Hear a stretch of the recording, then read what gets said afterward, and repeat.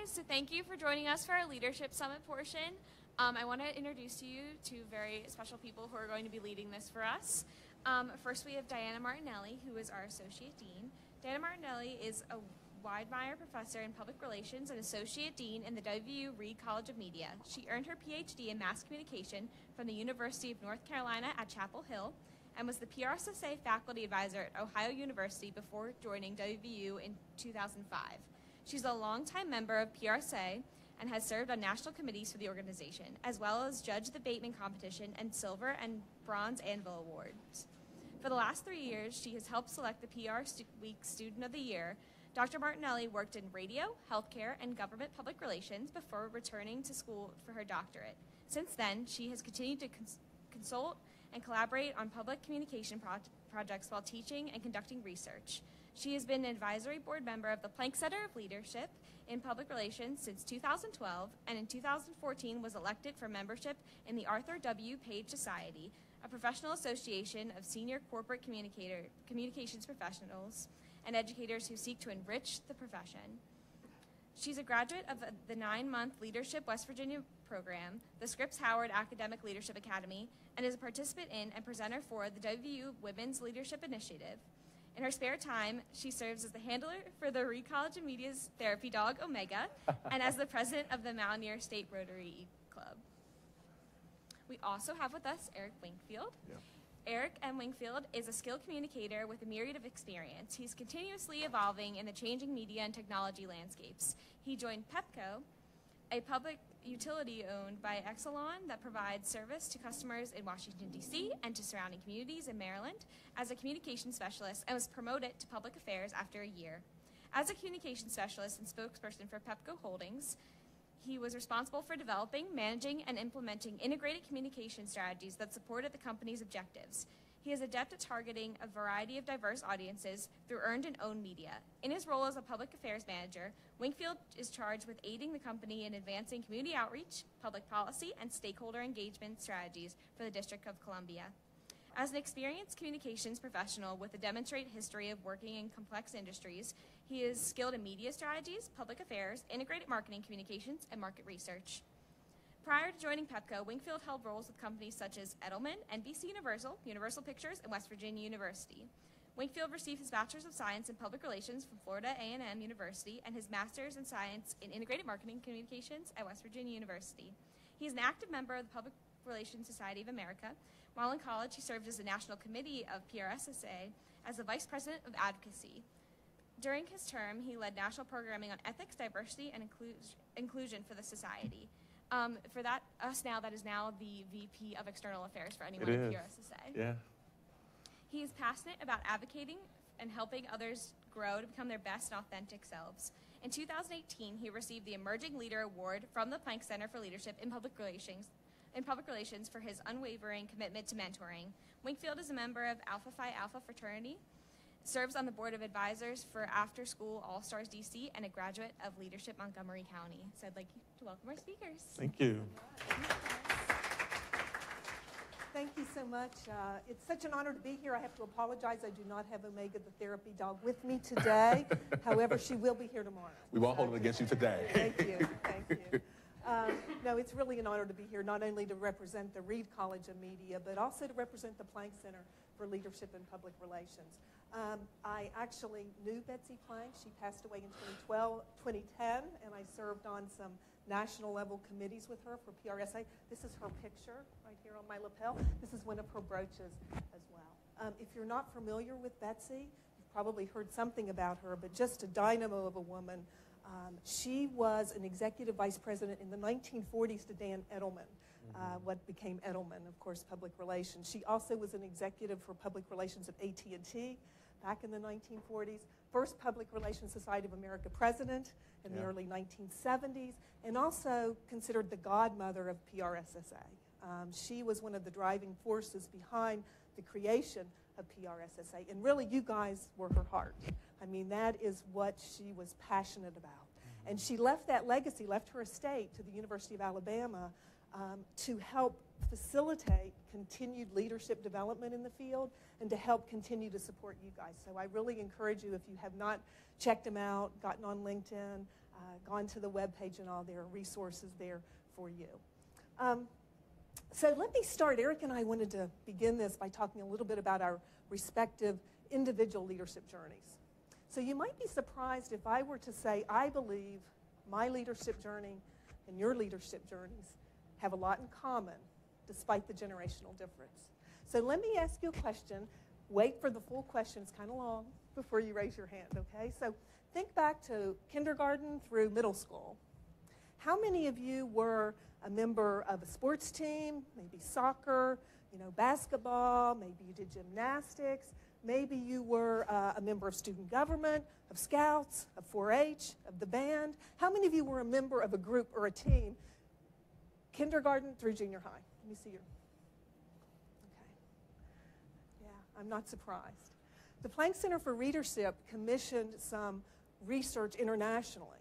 They spoke with PR professionals, 23 different countries, about 4,600 PR professionals, and they identified 6 specific leadership dimensions in the field of public relations, regardless of what country you were involved in. One of those, team collaboration, right? So you think back to being a member of that group, you were already beginning to hone the seeds of leadership by learning to work together, right? By having a larger goal of which you were trying to work toward. Another one of those leadership dimensions, relationship building. How many of you have siblings? Okay. So you're constantly, right, negotiating, compromising, learning to work out issues. Or maybe you were the one in your clique who was always the peacemaker, right? Or maybe you're the one who is reaching out, nurturing relationships. Maybe you've got friends, but you're the one who always reaches out first, right? Relationship building, starting at a young age. Another one, self-dynamics. This was the third leadership dimension that they identified across countries. So what does that mean? That means being able to control your emotions. It's part of emotional intelligence, and we're going to talk a little bit about that later. But really being able to know appropriate behavior, right, to maintain poise. When we're little, when we're babies, we get uncomfortable, we don't get our way, we just cry, right? But no one wants to be around a leader who gets emotional and just cries, right? I used to work for a woman. I didn't work for her very long because it was not one that a leadership style that I appreciated. It was not the culture for me. But she literally every day would run down the hall, crisis, right? Crisis du jour. So if there's a crisis every day, there's really never a crisis, right? She's very emotional, very volatile person. Self-dynamics is being able to understand yourself and to control those kinds of emotions. Okay. Another one is strategic decision-making. Now, I did some research with a colleague at Central Michigan University, funded by the Planck Center, and we found that, as we said, leadership is seated in childhood. We looked at professionals from in India and China and Russia and the U.S., and there's one more, India, China, Russia, Brazil. And that we were looking to see how does leadership evolve, and again, we saw all of them said we've got these seeds in our youth, seeds very early, but strategic decision-making seemed to develop later. And if you think about it, it makes sense, right? You start to become strategic, to have a vision, to see the bigger picture, to not only have a 360-degree view now, but anticipate what's coming in the future after you've had some experience, right? After you've been steeped in that. Another thing that is seated, though, in childhood, fifth leadership dimension, ethical orientation. You think about your own values, right? You start from your family, teachers, church, right? You start to develop a sense of right and wrong and ethics. And then the last leadership dimension, this should be 6, is communication, knowledge, and management. And that's what you guys are doing right now in your undergraduate degrees, right? You're learning how to communicate with audiences through the right media, with the right messages to resonate with them. So those were the 6 leadership dimensions, again, started early in childhood. And I'll tell you some additional research that the Planck Center has funded. My colleague and I asked award-winning millennial PR professionals So these were professionals who were aged like 25 to late 30s, who had been recognized by their state, regionally, or nationally as the Young Professional of the Year. And the one thing that they had most in common was participation in PRSSA and or PRSA in terms of their success. So you guys are already well on your way, right, for leadership development. But I'll tell you, it's just like professional development. It's lifelong learning, right? You continue to learn and to immerse yourself in leadership development, just as you do in the profession. There's a saying that said leaders are born, great leaders are born, not made. I think great leaders are born with maybe certain personality characteristics that help them be successful, but they are absolutely made as well. And so the practice that you are getting now, the experience, the formal learning, the informal learning, the TED Talks, the blogs, the books, all contribute to your success. So you guys are already leaders, and I can just see you're just going to continue to grow. So congrats on that.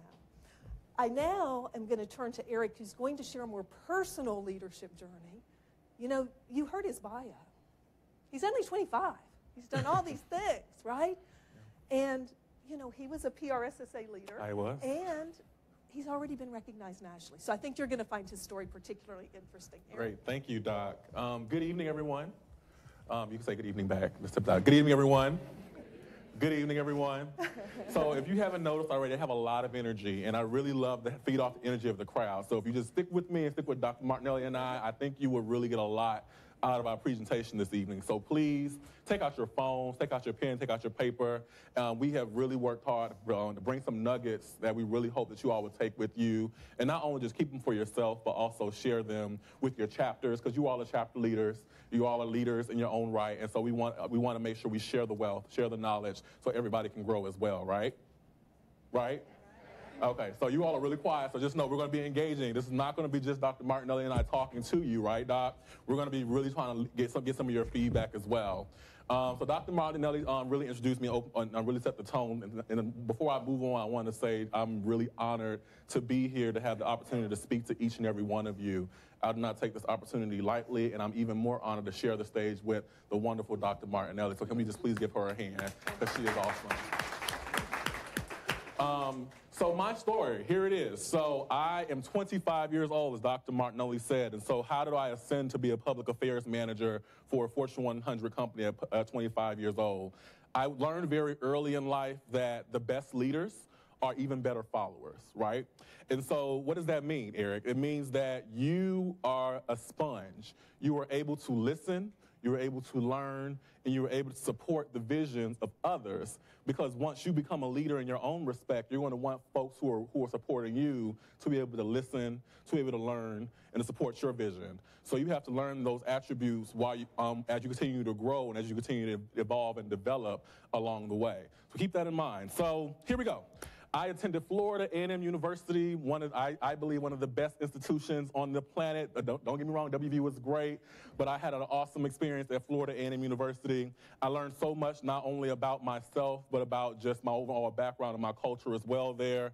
And I had different opportunities to do different things, such as be a part of the Public Relations Student Society of America. I entered FAMU in my freshman year asking upperclassmen as well as my professors, what do I need to do to be successful in this industry? And the reoccurring theme was be a part of Prodigy, which was our agency, our student-run agency, as well as be a part of the Public Relations Student Society of America. Professors also told me one more thing was you also have to practice on your writing from the moment you step on this campus to the moment you leave, and then continue to move forward and doing that after you leave. So PRSSA, Prodigy, the student-run firm, as well as working on my writing. Those were the three tips that I literally latched on to and worked on my whole time while I was at FAMU. So we talked about, I opened up by saying the best leaders are even better followers, right? And so when I got into PRSSA, I was not automatically a leader, I was a member. And then after that first year of membership, I then raised my hand and said, hey, I actually want to be the vice president.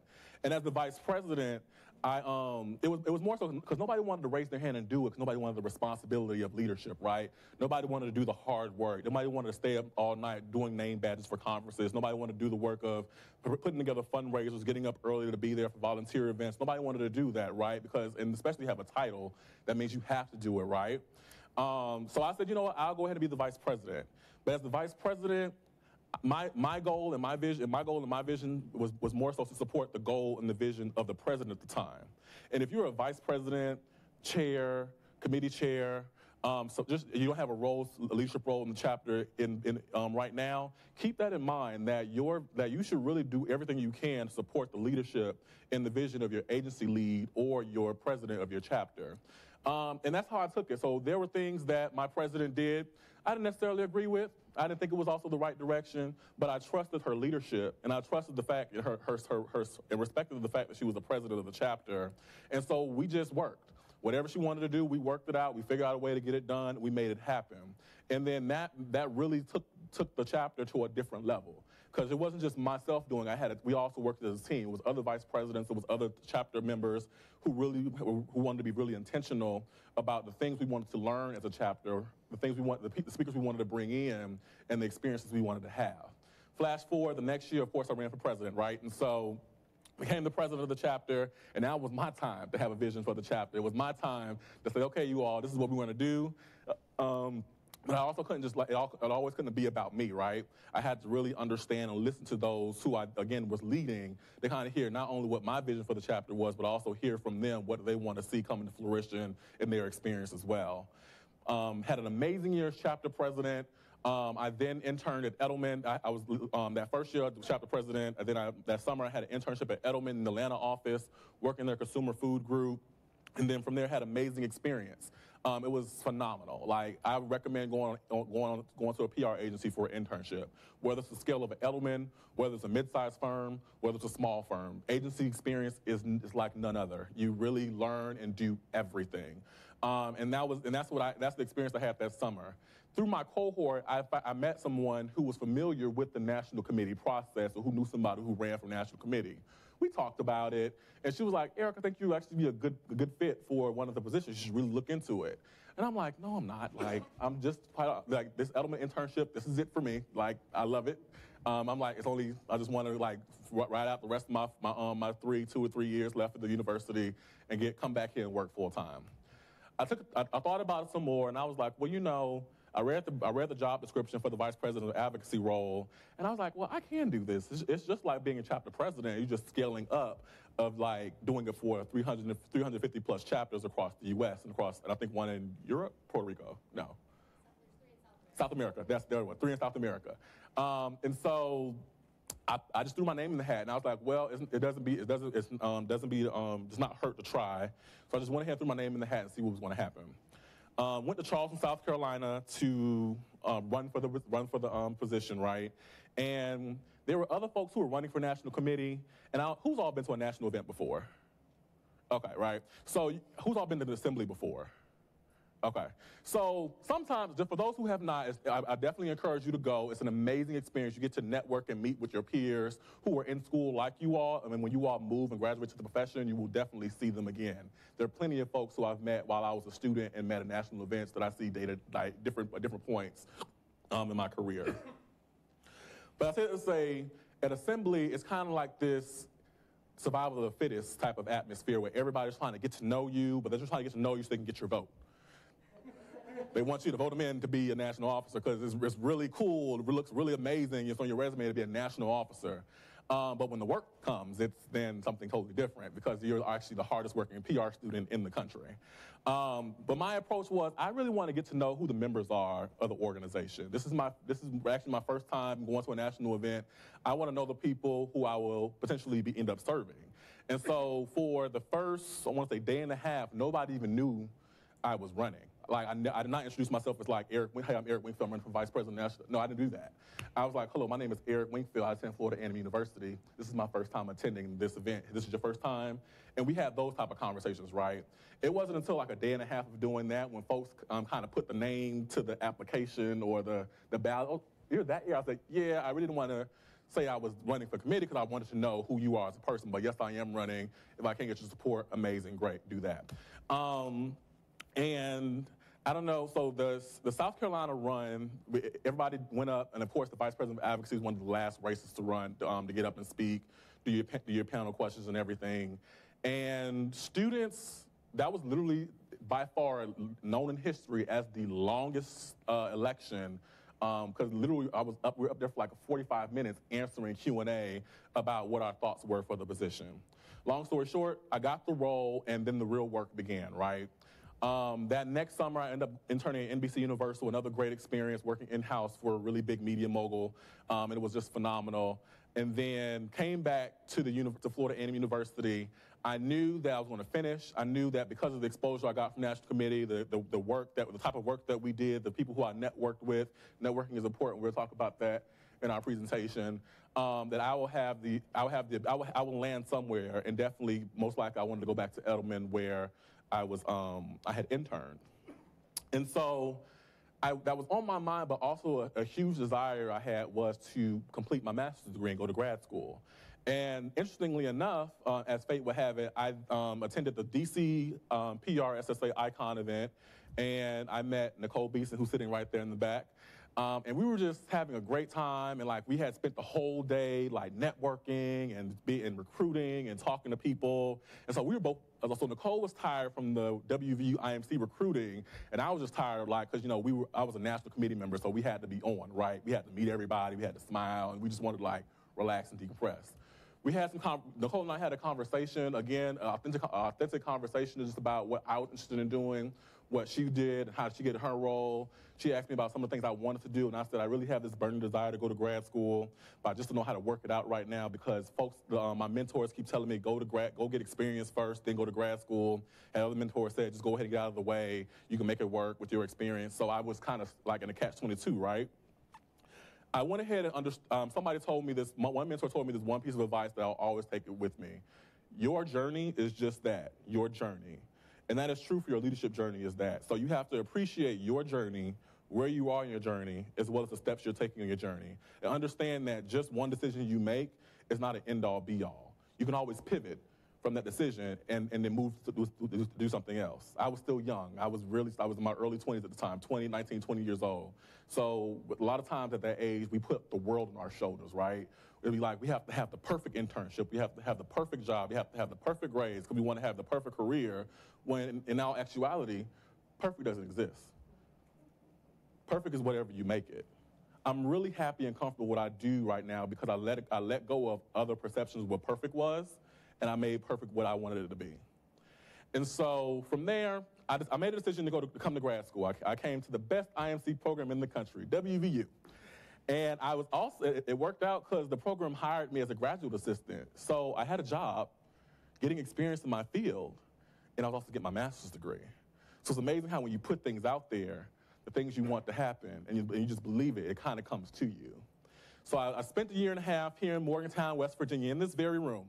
My cubicle is actually around the corner if you want to see it. In this very room, and learned and listened. And again, I was this big national officer. I had all this esteem. Like, people knew who I was. I'm now a graduate assistant, the lowest thing on the totem pole in a university setting, right? And again, I had to remember that the best leaders are even better followers. And so although I was very blessed to have a lot of autonomy and be able to recommend things and suggest strategies and suggest ways of doing things, I had to remember at the end of the day, I'm not the leader. But if I want to be the leader, I have to support the leader's vision. So my director is actually in the back, Chad Mesra, he's in the back right there. And there are plenty of times that there will be, like, Chad will be in a meeting and Nicole will be in a meeting, and they actually invited me to the meeting sometimes. And I was like, I disagree. And Chad was like, that's great, but we're gonna do it this way anyway. And I was like, you know what? Okay, because you are the boss, right? And no matter if I agree with the strategy or I didn't, I still ran my hardest because at the end of the day, the best leaders are even better followers. And that experience and just that and my work ethic, like people seeing my work ethic, it opened up doors, right? And so when it was time to leave the program, I had all these people in my corners, wanted to make sure that I had the best opportunity I possibly could. I had Chad, I had Nicole, I had the IMC professional faculty. I had Dr. Martinelli, I had Dean Reed of the Reed College. I had my own network from PRSSA. I had my friends who I met at national events. I just had all these people, my Florida A&M alumni, all these people working with me to help identify what is the perfect opportunity for Eric Winkfield. And understand how I said the perfect opportunity for Eric Winkfield. Because sometimes there are opportunities out there that are not really for us. And we have to remember that what does perfect look like for us, right? And so there was somebody who I met. Her name was Clarissa Baya Taylor. I met her my sophomore year in undergrad. I was actually going to be working. She was one of the options. So she was the vice president of GE Transportation, and GE was really known for their management leadership development program. And before I graduated undergrad, it was the GE program, Edelman, or coming to WVU. I knew I really wanted to go to WVU, but both of those looked really amazing, right? But my heart told me WVU was the option. And so I remember emailing Clarissa saying, you know what, Clarissa, thank you so much for getting me this opportunity to be in this GE leadership development program. However, I have this amazing opportunity at West Virginia University to get my master's degree for practically free and also work full-time. And Clarissa reached back out to me because, again, we had been in communication since my sophomore year. And so when you meet people along the way, keep in touch with them. So with her, I would check in with her maybe quarterly, semesterly. I just had my own little cadence with her, and she just remembered my name, and we had a familiarity about ourselves. And when I reached out to her and I told her my dilemma, what I believe was a dilemma, because a lot of times we believe things are dilemmas and they're not really dilemmas. She was like, I totally understand that. Go get your master's degree. You're a young minority male of color. You're a young man of color in this industry. Go get your degree, right? And so she was like, GE will be here when you're done. So I went ahead, I said, thank you so much. I came here. So then flash forward to my last semester here as an IMC master's student. I reached back out to Clarissa. I actually reached out to her to come and speak at an event that we were having here. We were having in Chicago, actually.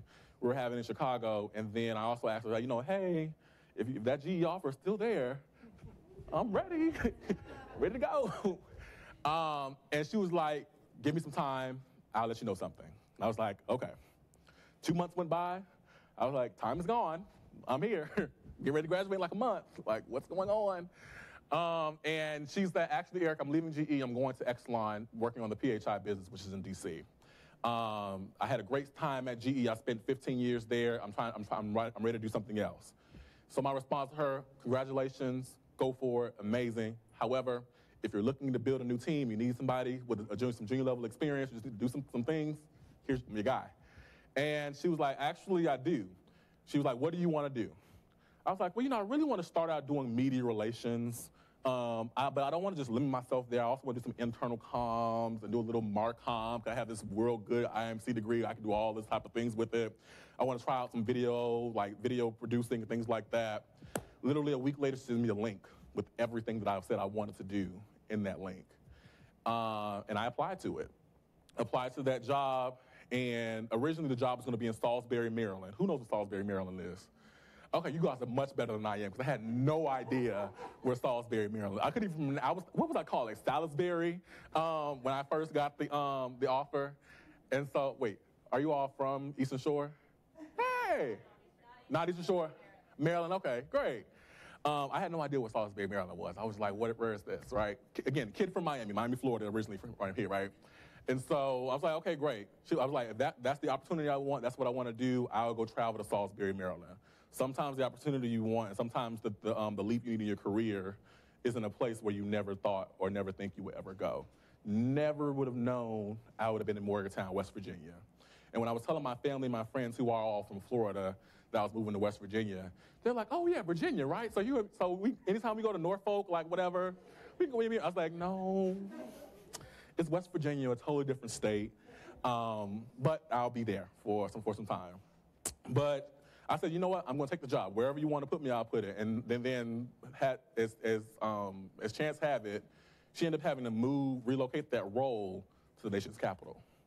And so then I had my first job out of grad school, and undergrad rather, at Pepco Holdings as a communication specialist. doing very much mature work for somebody at that level. And I didn't gripe about doing more than what I was getting paid to do. I was like, I'll do it because I want the experience.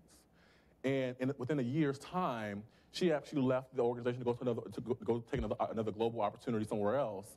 But the presidents and the executives who I was supporting, and they saw my work ethic and saw how hard I was running, and saw that I didn't, even though I had really good ideas, I was able to still listen to theirs and just activate what they wanted to do, despite what I felt was right or wrong. They honored that, and they then brought me onto the governmental and external affairs team. And that's why I've received a promotion with the corporation after a year as a public affairs manager. So what do I do now? I manage public affairs and community outreach campaigns. Energy is a really exciting time right now in the energy space. The whole business is changing. The way that we look at energy is changing. At one point, regulators and private corporations were like this. Now they're like this, trying to figure out what's the best way to create sustainable solutions for our country, right? And the only way you can do that and really transform how we look at energy and how we look at renewables is if you have subject matter experts as well as the regulators working together to figure out solutions. And so a lot of what I do is build advocacy and public awareness campaigns. And what do I have to do? I have to work with our consultants, who are our PR folks, who are lobbyists, and I have to sit them all at the table, and we have to talk about strategy. I got all my strategy sense by just listening, being here in the IMC program, and getting my master's degree. I got the activation piece by just being a doer while I was a student.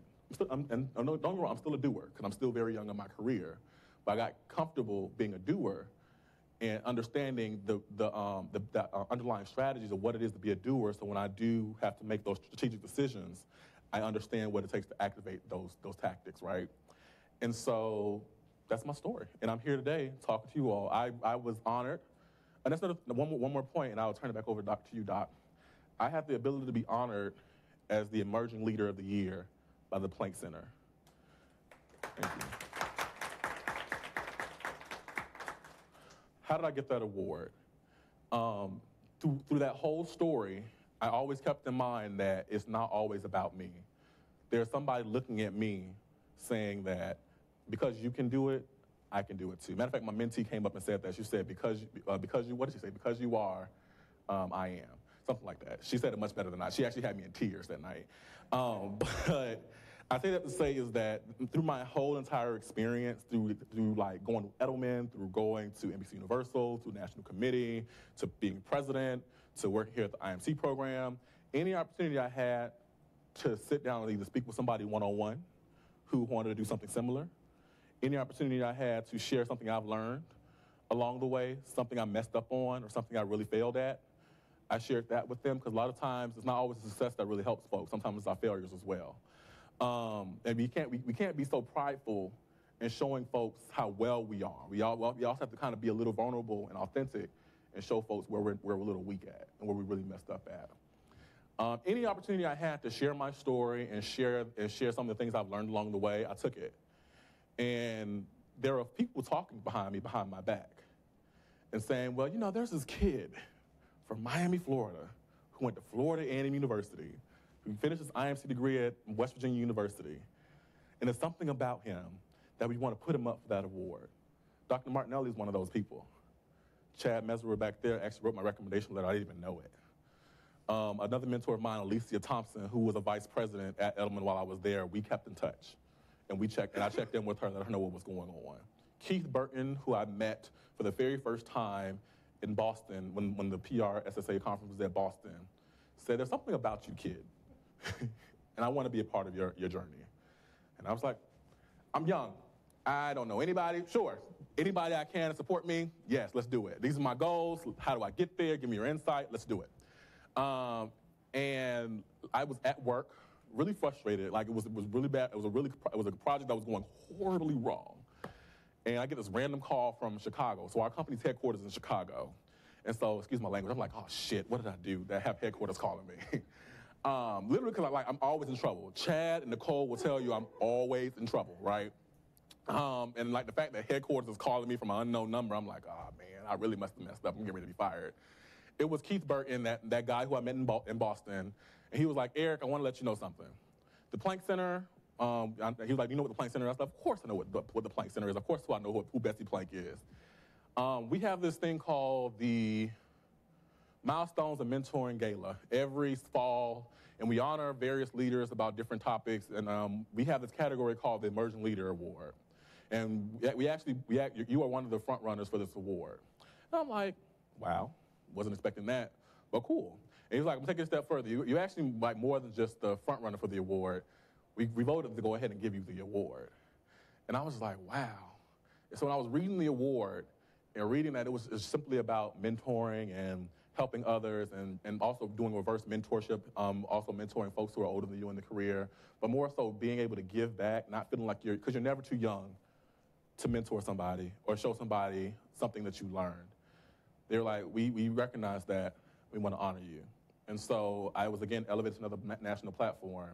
And then, again, working at Pepco, excited to do what I do every day, and really excited to be here with you all. Thank you. So now we want you, each of you, to think about a leader whom you admire. So it could be a peer, it could be, a teacher, a politician, anyone, someone whom you admire as a leader, okay? And write down at least 3 and up to 5 characteristics of that person that you think makes them such a great leader. So keep that in mind, 1 leader whom you admire, 3 to 5 characteristics of that person.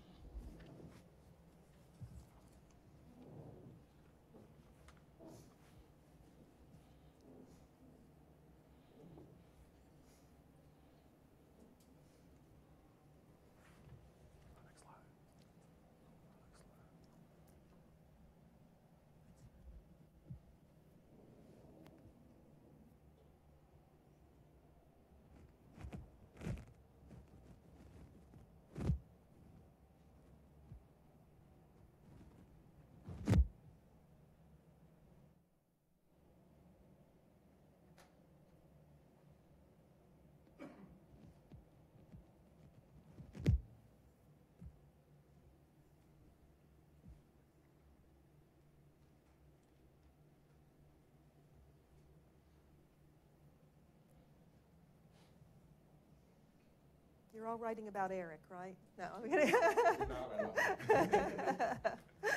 kidding. Do you have your list? Still working on it? And again, remember to always, while you're in the session, take notes and take nuggets back to your chapters, right?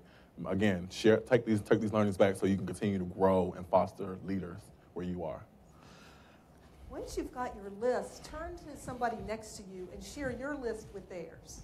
Okay, and I want to hear if we have any commonalities. Okay, so you guys share your list together.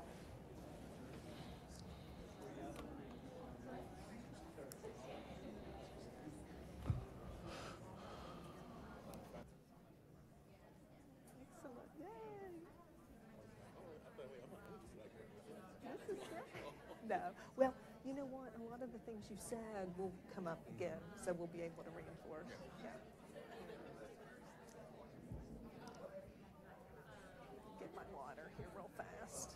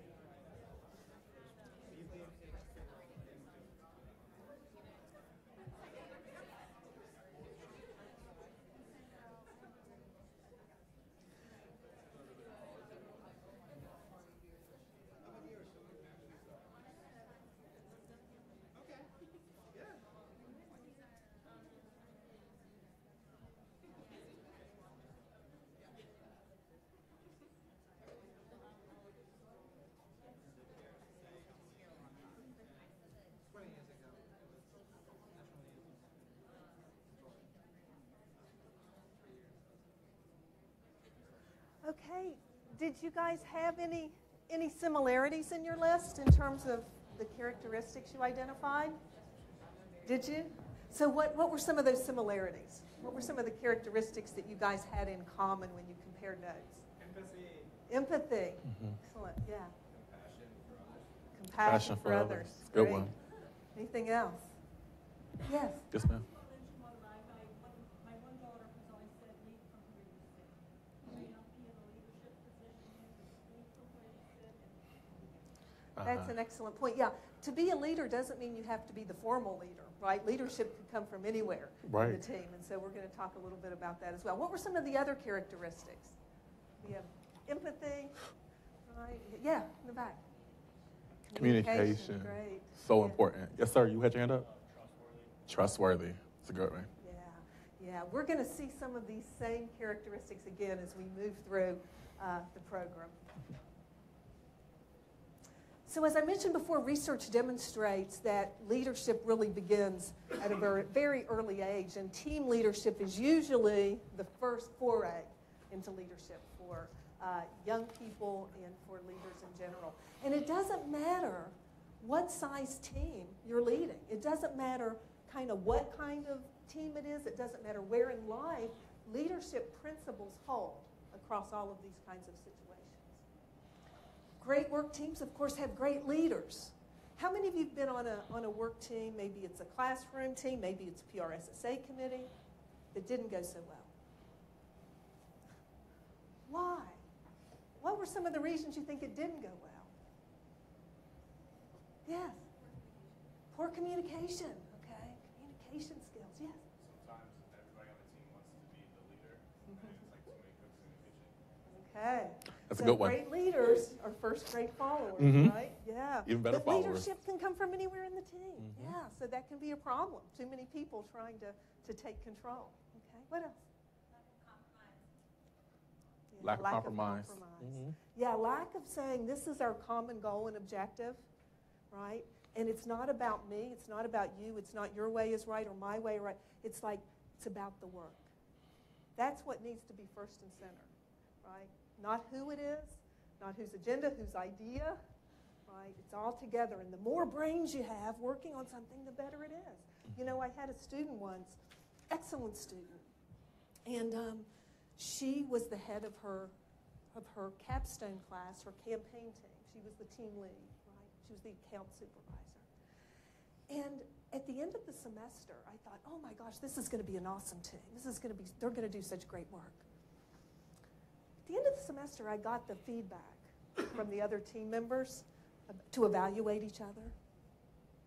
They couldn't stand her leadership, right? I was stunned. I had not done something that's important for leaders to do, and that is to check in periodically to see how things are going. You know, to test the waters at different point in time to make sure everything was going well. She was very bright. She went on. She worked at an agency. It was a really humbling experience for her because why? She wanted to do it her way. She knew she was smart. She knew she was capable. She said, okay, so this is what we're going to do, and this is how we're going to do it. Well, what about this idea? No, this is what we're going to do, right? That's not a collaborative leader. That's not getting the benefit of the group, right? That's not putting the work first. It's putting the ego first. And so often, even if you are the formal leader, you have to step back and first talk to your team. Collaboration, that's a point that we'll get to a little bit later. And as Eric said, great leaders help develop others. Are you guys now, as leaders in your chapter, starting to develop relationships with younger people in your chapter to bring them forward? You know, I have seen PRSSA chapters flourish one year and the next year flounder. Yeah. Why? Because they were all upperclassmen. They didn't take the time to reach out or to go to a professor and say, hey, do you know any really freshmen who are excited about PR, who we might get? So I can personally go and invite them, bring them in, because you know what it's like when you're a freshman, you're intimidated, right? You're intimidated to walk into that meeting, right? But as a leader, it's beyond you. It's about the bigger pictures of the organization. It's bigger than you. How do you sustain the organization? And so here we want to talk about strength-based leadership, right? And so what are strengths? You want to, besides looking up the tool, of course, strengths are things that they're skills, the things that you are really strong in, as well as your talent. Like you're really talented in a certain aspect of leadership. And a strength is an attribute or quality of an individual. And so one thing about strength-based leadership, we don't have to be strong in everything, right? But a good leader identifies what their strengths are, what the strengths are of their team, and how do they make everybody work together in concert so everybody's working together and building weaknesses into strengths, as well as leveraging what other people are more smarter at in those different attributes. Finding your strengths. And what I'd like you to do now is really to, again, stop and reflect for a moment. Mm-hmm. What are your strengths? Yeah. I want you to write down 3 of your strengths that you have, you think that you bring as a leader. 3 strengths that you bring to the table.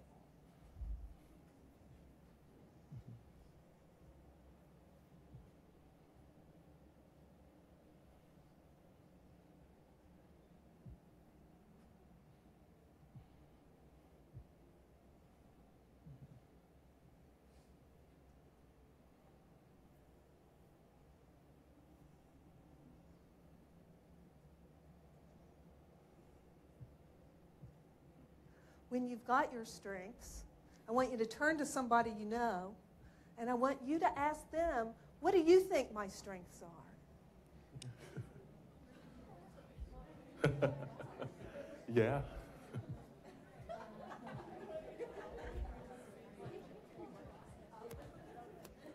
You might want to get in groups too, maybe like you don't have to get up or anything.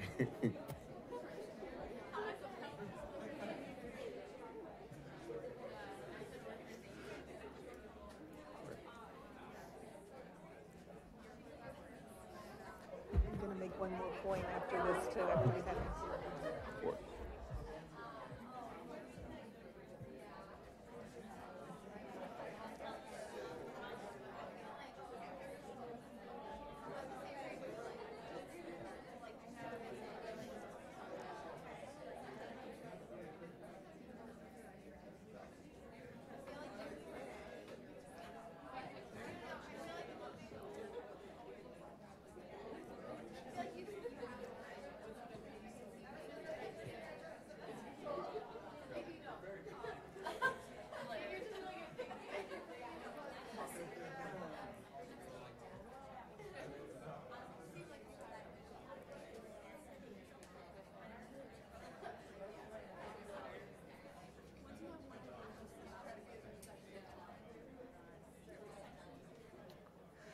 Okay, so let me ask you, were they aligned or were they different? Some, but some different, some alignment and some different. See, you have more strengths than you think you did, right? Other people see things in you may not even see in yourself. And that's another important part of mentorship and feedback. You know, as humans, we tend to be very self-critical. Yeah. Right? We tend to see the flaws and the weaknesses, and that feeds our insecurities. Right? That feeds, I can't be an officer. I don't know anything about it. I just, right? Negative self-talk. Don't do that to yourself. See your strengths. We all have strengths. I told you earlier, we started being leaders back when we were in kindergarten and grade school and middle school. You bring a lot to the table just as you are. And you know people you can ask who can help you along the way. Positive self-talk, self-confidence, some of that gravitas, right? So don't self-sabotage with the negative. Look at your strengths, as Eric said, as part of your team, your chapter, your committee, your work group. Where maybe are you not as strong, and others have that strength that you can tap into them and have them help you along the way. Great. And I would actually recommend that you take a look at 3 of these strength finders or these different surveys that help you identify what your strengths are. There may be some things that come up in these surveys that you are strong in based on questions they have about your personality that you may find, I guess I am that way. Or some things you would think you were strong in, you're just like, I guess I'm not as strong. I might want to reevaluate that a little bit. And my recommendation is that you should really start your semester, your year off with doing something like this, especially if you're getting ready for a new year. It's a really good way to break the ice and get kind of level set a little bit and get more of an understanding of where folks are. And before you start delegating and assigning too much or start making too many committees, you can really use that to kind of inform what you're going to do. And I will tell you, we do have a handout for you, a packet We that I'll do. give you in a moment here when we get ready to do the exercise. Yep. But it lists these, it lists the URLs. Some of these are free. Some of them cost, from $19.99 and on up, depending on how much you want to dig into it. But we will give you that resource that you can check it out later.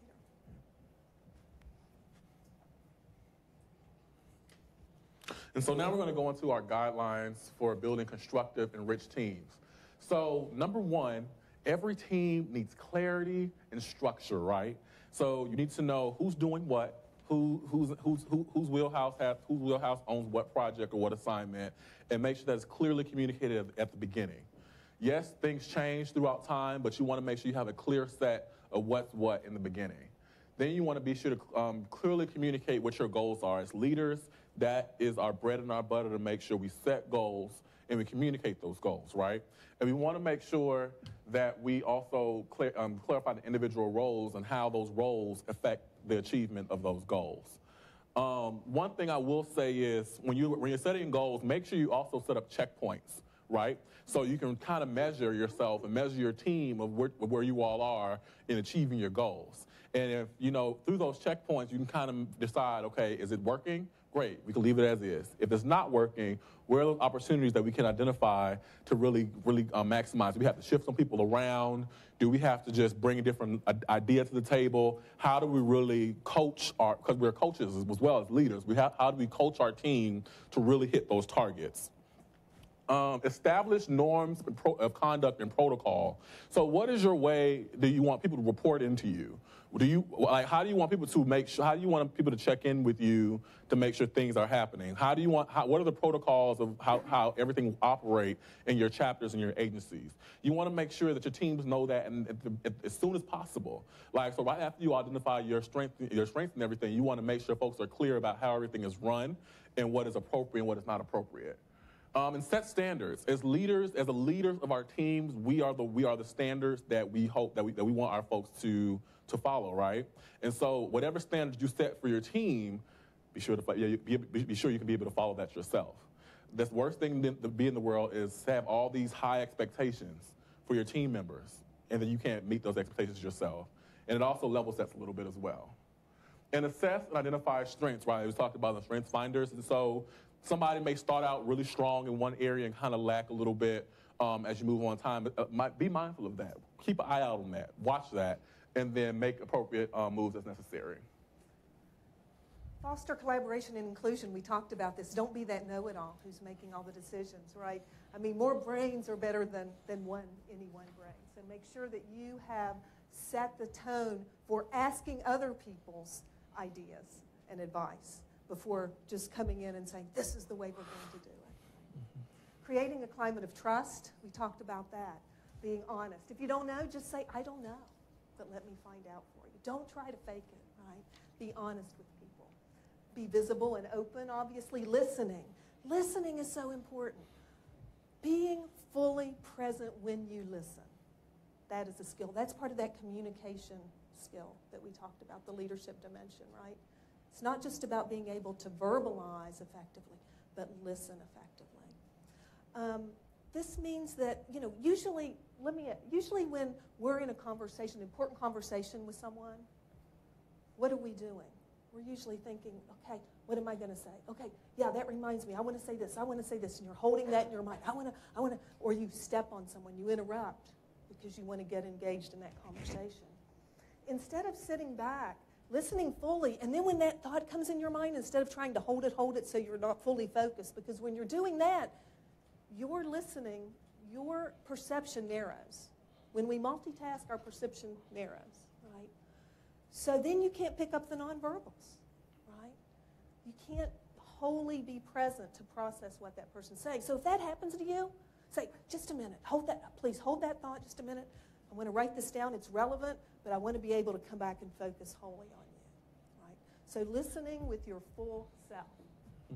Exhibiting positive energy. Right? It's all about energy. Mm-hmm. Now, this guy doesn't have any energy, but no. I mean, right? All about the energy you bring. Yeah, can I interject right here? So you have to set the tone for how you want your team to respond and want your team to be, right? So if you're walking in like, oh my gosh, like we can't do this, or you may not be saying it, but your demeanor is like, I don't know how we're going to get through this thing. You can't be that way. You have to really exude the energy that you want your team to be able to take on, because again, you are the leader, you're the head, and it starts with you. So even if it's impossible to you, you have to come in, oh, okay, this is how we're going to do it. We're going to get it done. Figure it out. We're going to have fun doing it as well. But you have to be the one to really exude the energy you essentially want your team to have. Exactly. Years ago, I was at a stress management session, always learning, right, always growing. And the presenter said something to me. At the time, I thought, this is utterly ridiculous, right? But she was talking about when you're low energy, when you're not feeling that well, and stress makes us do that. Stress gives us low energy. It tends to make us sick, right? It has these deleterious effects on us. She said, you know, you just look yourself in the mirror that day. You wake up, you're dragging. Look at that. I feel good. I feel great. I feel terrific. Mm-hmm. I feel good. I feel great. I feel, right? That positive self-talk. At the time, I was like, oh my gosh, this is the most ridiculous, right? But have I used that technique? Absolutely. I've gotten up and I didn't feel well, and I thought, I've got this long day, and you know what? I'm not going to self-talk and say, oh my gosh, I'm so tired. I had a long day. I've got this, I got that, right? I'm going to say, you know what? I got this. I feel good. I took my vitamin C. I had my tea. I'm ready to go. Rock and roll. Yeah, my manager, former manager, Nicole, right there in the back, every time she refers to me, she calls me Sunshine. Sunshine. Be the sunshine. Be the sunshine. Yeah. Jasper. Dr. Fessman. Thank you. No, it's fine. Yeah. I wanted to share a story too, and Dr. Martinelli knows who I'm talking about. For me, Dr. Otto Lovinger is exemplified everything you've been talking about here. Mm-hmm. Otto Lovinger was a founding faculty member of the College of Communication at Boston University. Mm-hmm. He's 93 years old. He's going every day in his office doing research to this day. He's the most energetic person that I know. He visited me about 5 years back in Germany, and I saw he was 89 at that point. So I was like, okay, very careful during time. So I had planned extra time in that he could rest and lay down. End of the result was I lay down. Showed him around. The last time he had been in Berlin, my hometown, was in 1946. Wow. GI in the war. He had not seen my hometown since then. And as I said, we went out, and when I lay down, he interviewed my wife about policies and communication at Siemens for the next 3 hours, and we went back out. That energy is still there, and I can tell you that's the key reason why I entered academia was this is what I can do for the rest of my life. Exactly. And he, as I said, he's living at 93. Thank you. Yes. Yeah. So we think we don't, feel bad, right? We got young bodies and young energy out there. Thank you for sharing. Thank you. Being that role model that Eric talked about, facilitating relationships, right? Again, we're all about relationship building in public relations and also as leaders, about really honing and develop relationships within your team. And working to limit in-groups or the lone wolves. People who just don't seem to be part of the circle or, haven't bought into the program. And Eric's going to talk a little bit more about that. Mm-hmm.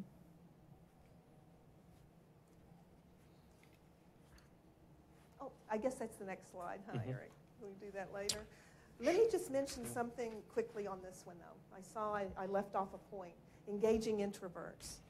A lot of times in teams what happens is it's the people who are the most outgoing whose ideas get thrown out there. And there are always people who are shy, people who are more reserved, people who just process things more fully and thoughtfully before jumping in, right? So in public relations particularly, we have a lot of extroverts and people who think and they're throwing out things. Don't forget about the introverts, right? Mm-hmm.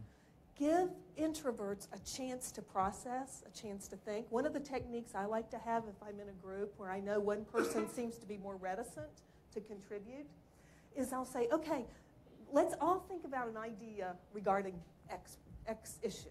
And I want everybody to write it down. Don't put your name on it. So we think about it, and we have people write it down. Put it in a hat, and then just draw out the idea without any name attached. That way you're going to include that person who may be a little shyer, who may not be willing to speak up. And also as a leader, it's up to you to be able to call and engage that person as well, right? So if you notice that somebody isn't contributing, call on that person. Hey, you know what? I know you've really got some great ideas. You've been sitting back and listening here. What do you think, right? Don't let the extroverts make the decision and forget about the sometimes incredible ideas, right, that the introverts can bring to the table. And there's actually a TED Talk about this, The Power of Introverts.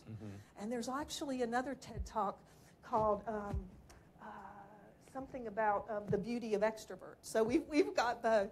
Often extroverts can be seen not as leadership material, surprisingly enough, because they can be seen as too aggressive, too jumping in, too micromanaging, too happy, right? They can't necessarily be serious. So again, balancing that and being aware, being self-aware, and we'll talk about self-awareness too. Yeah, and so now we're going to talk about strengthening and developing others, which is a really key part of being an effective leader. We talked about it's not always about you. And actually, we're going to talk about a concept that I really wholeheartedly believe in called servant leadership later. But as leaders, you understand that as your role as leaders, to put your folks, to put the people who you're leading first. And it involves other idea generation and decision making. So you, as a leader, you don't have to make every decision, believe it or not. Sometimes you can delegate those decisions out, and it actually shows your team that you trust them to think through things and to make the decision and to be the right decision. Now, if it's the right decision, great. If it's the wrong decision, you still support your team members anyway, right? And then you make sure you identify the learnings there that could be as well. You mentor and coach. You're being mindful that somebody had to help you get where you are, right? And you have to be able to do the same thing for somebody else. People are at different levels in their leadership and professional journeys, and you have to recognize, identify, and appreciate where they are.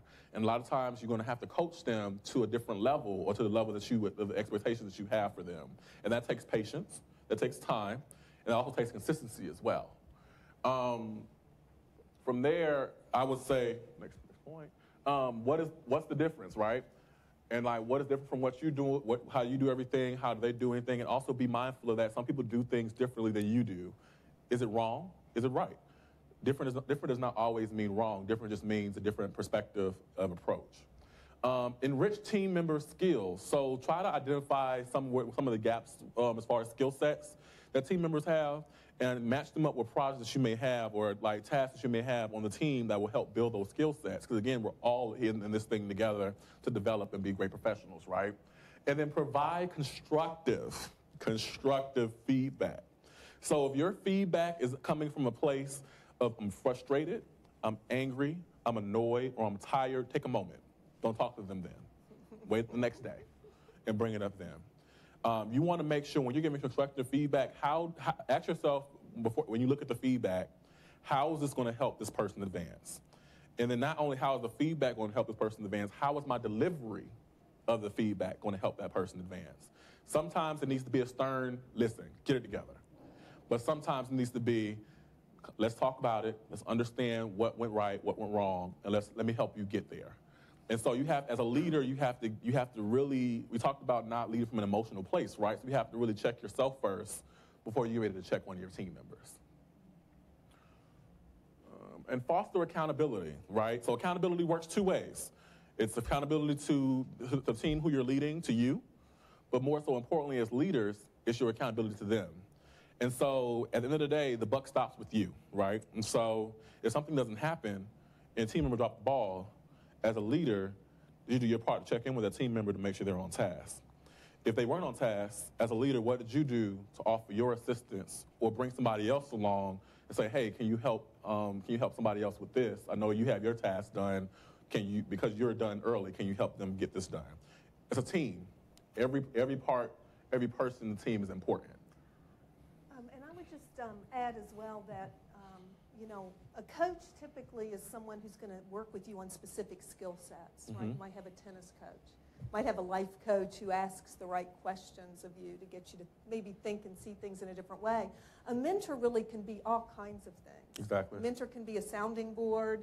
It can be someone who's a role model. It can be someone who helps open doors for you. Confidant. Yeah, and it can be someone it should be someone who can be empathetically direct with you, can give you the constructive feedback, can be totally honest with you. And can look at the situation that you're describing as something negative and being say, you know what, Eric, you're wrong in the situation.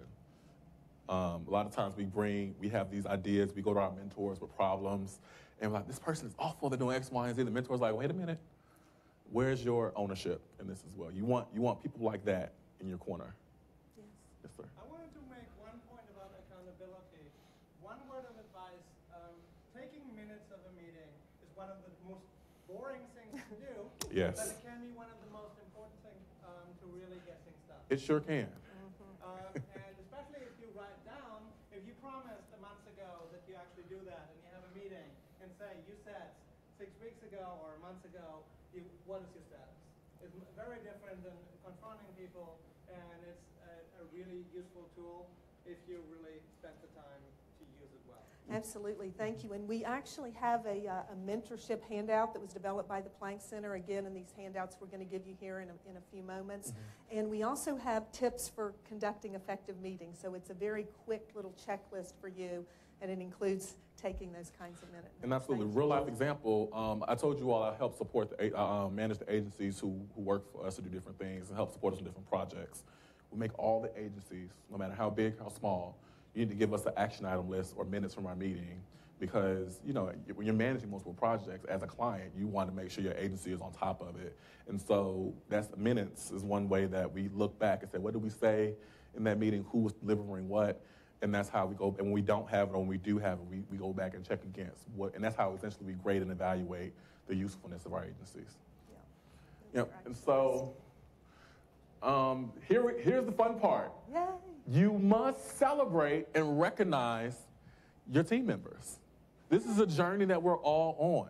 And you have to celebrate. You have to celebrate small accomplishments, mid-sized accomplishments, big accomplishments. You figure out the accomplishments you want to celebrate. It should be all of them. And you find a way to acknowledge, whether in a group setting or an individual setting, the great work that your team is doing. You also want to provide emotional fuel. We can do this, right? We talked about that your energy is what fuels your team's success. And so you should be the one always motivating. Nobody should out-motivate you and your team. You also want to personalized recognitions, right? And so make sure, so if there's somebody individually who's doing an outstanding job, or if there's somebody who just really knocked one task out of the park, you want to make sure either you personally do something that either they like or that was really make it really individualized for that person to them, so they can really, one, so that you really value their contribution. And then every leader, the best leaders always smile and say thank you. My president, she's the president of the government affairs unit for Pepco. And no matter how small the task, no matter how small the ask, she always in the email says, thank you very much. Thank you. She acknowledges that you took the time out to do something in your job description, outside of your job description, whatever. The fact that she asked you to do it and you did it and did it timely, she says, thank you very much.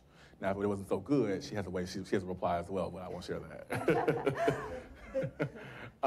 Act spontaneously, right? And so get out of the norm of just like coming in, doing what everybody else says. Like, so me personally, I'm a little radical, right? So I would do things like play random songs, or like we're going to dance around the office, and my team's looking at me like, who's this guy? Like, where'd you get him from? But it's just be spontaneous, and spontaneity is way to, I said the word wrong, but the way it's really a way that you kind of keep your team engaged and keep everybody saying, you know what, my leader cares about me.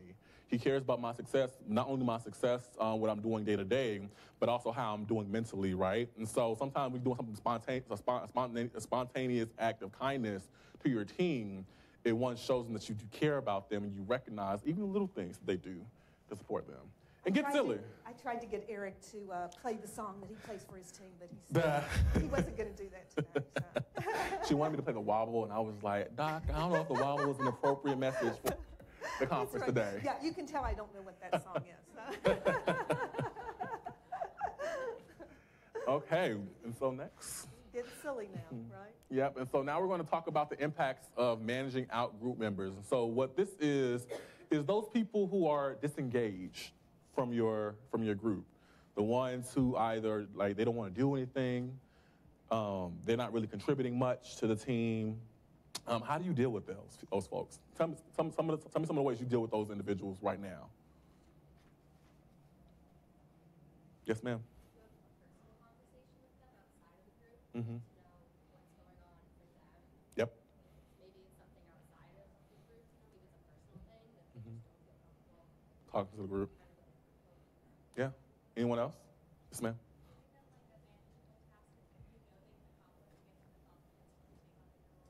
Giving them a manageable task that you know they can accomplish, they can take on bigger roles. Amazing. Another great point. Anyone else? Yeah, well, Yes, ma'am. Sorry. Definitely like calling them like into discussions, allowing them to make more contributions and allowing them to take ownership of part of the process. Right. yeah, that's terrific. And, you know, often, again, we tend to think if someone's short with us or if they're disconnected that it's about us. Yeah. Right? We take it personally. Mhm. You know, what did I do? Why are they acting like that? It's not about us, right? It's usually about them. So there's something going on with them. As you said, maybe it's a lack of confidence. Maybe it's a personal issue. Maybe somebody's sick at home. You know, maybe they feel as if they're not valued, right? So don't assume it's you. Assume, right, that reach out. It's about the other person first, not about you. And as leaders, you want to keep an open mind at all times, as much as possible, right? Because you know sometimes it's easier said than done, right? But you want as much as possible keep an open mind about the situations of the individuals who you're leading. And so some of the effects and the impacts of group members like these is that it can really damage the climate and the culture of your group. Like their demeanor and their disposition of what's going on can really really bring others along with them. They typically try to click up a little bit and say, well, have you recognized X, Y, and Z? That's not working. It's ridiculous. And then now you have it's being a little infectious, right, to your team. It can negatively impact the energy and the synergy. Folks who were working well together are now not working so well together because of these individuals, and it also reduce the respect they deserve in the overall organization. And so, Doc, my clicker is not working. Okay. So here are some strategies that we have to that we really wanted to talk and share with you all. Number one is listen, right? As leaders, as communicators, right? One of our key things as communicators is the ability to listen. You always foster and work on the skill of listening and actively listening as well. And Dr. Martinelli and I talked about this, is when you listen, don't listen to react or to respond to what they're telling you. Take a step back. Take a moment to really process what it is that they're telling you and and you probably can hear the solution if you listen hard enough. Show empathy. If it's a personal matter, a family issue, we are all human, right? And so remember that you do have goals, you do have metrics, you do have things you want to achieve, but at the end of the day, we're all human. And if somebody's not doing well as a human being, you have to be able to take a step back and really help them. Whether it's, okay, I understand you're going through this right now, let me pull in somebody else to kind of help aid you get that done, move that across the finish line. And help them feel included. And so a lot of times they have an attitude or something's wrong, and they know, and a lot of times they may be guilty of their own selves of the lack of performance they're bringing to the team. And so let them know that, okay, this past is the past, but how do we move forward? And how do we get you back into the fold, right? And then help facilitate that, because maybe as a leader, you might have to be the one to help facilitate that inclusion back into the fold. And then call on them for feedback, right? Dr. Martinelli always says, try to watch their body language in groups, and see who's disengaged, see who's engaged. A lot of times they're disengaged because you have a lot of type A personalities around the room, and they really can't get a word in. So they was like, well, I can't get a word in anyway, so let me just sit back. You might have to be the leader, say, wait a minute, she has something to say, let me hear what she has to say, to be able to level set what people are doing and what's happening in the room. And I would add to that, reinforce the fact that they're speaking up, even if it's an unpopular position, right? Mm-hmm. I know, in faculty meetings, right, we have a faculty member who often is the one who will speak up and be the naysayer of an idea, right? And at one time, this person came to me and said, I feel terrible because I'm always one speaking. I'm just going to quit speaking. No, right? So when this person speaks up, it's like, thank you so much. Thank you for bringing that perspective to the table. It may not be the perspective, right, that we end up going with, but we need to have all of the perspective. We need to think about this holistically, right? So what you have to contribute is really valuable. Thank you for doing that. And you might even see them afterward too, right? Those people who tend to be the ones who step on others, or maybe are the type A's who jump in first, right? Because you have an idea and, I know, I'll solve the problem, right? You may have to have a talk with them as a leader and say, hey, you know, you're fantastic. You're always energetic. You always have an idea, but how about if you just sit back first, right? Because I don't want the younger, fresh, I don't want people to be intimidated. I don't want you to solve all the problems. And as the leader, it's not up to you to solve all the problems. You got a whole team, right? So use that team, listen to them before jumping in. Give them a voice. So servant leadership, here we go. So I introduced this topic earlier when we began, and servant leadership is just that, like understanding the fact that as a leader, you are serving those who are following you first. So their needs come before yours. Their well-being sometimes come before yours. And if you're a good leader, you balance that well, right? And so it's between the blend and balance between leader and servant. Servant first, you focus on the needs of others, especially when the members, especially the team members, before you consider your own. And then this type of leadership can come from anywhere on the team. So we talked about how sometimes there can be too many cooks in the kitchen, right? Too many chiefs, no Indians, right? And so how do you level set? Even though you have a strong opinion you may feel is right, can you take a step back? Is it like, can you like lose this battle to win the war, right? And so do you always have to be right? There are more than one way to get there. And how do you identify that to your team members? You don't lose leadership credibility in this role. Actually, people respect you more when you identify and show that you actually care about them and their success more than your own, right? You have people who end up wanting to work harder for you, do more for you if you position and posture yourself this way. It also leads to higher engagement, and again, they trust you even when your decision as a leader isn't the most popular decision. They're like, well, because I know you're not going to lead us astray, and I know you trust us as your team, we can go ahead and do whatever it is that you want to do. Leads, and it also really fosters this sense of innovation, right? We always want to be sure that we're getting the best ideas from diverse voices and diverse perspectives. We all grew up differently. We all had different life experiences. We all had different career experiences. Your internship was different from my internship. Your time with your take on the material in PR class is different from my take on the material from PR class. How can you bring all that into one big pot and leverage that so we can have a very innovative and creative way of how we tackle this problem that nobody has possibly even thought of before? Acknowledge others' perspectives, even when you do not agree with them. Try to listen to understand their perspectives before you listen to react to what you believe may be not the right or wrong way to go about it.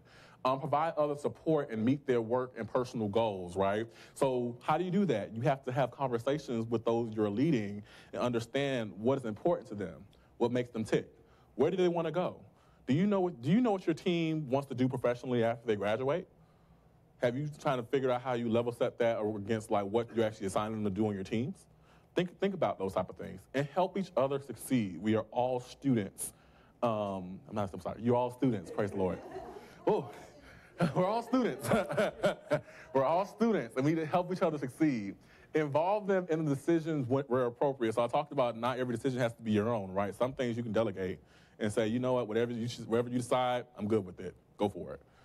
That really shows you trust them, and that shows that they have opportunity to then get a sense of what this leadership thing really looks like. And build a sense of community within your team. The best teams are the teams that can laugh, have fun. They're working. It doesn't feel like they're even working at all because they're just having a great time, right?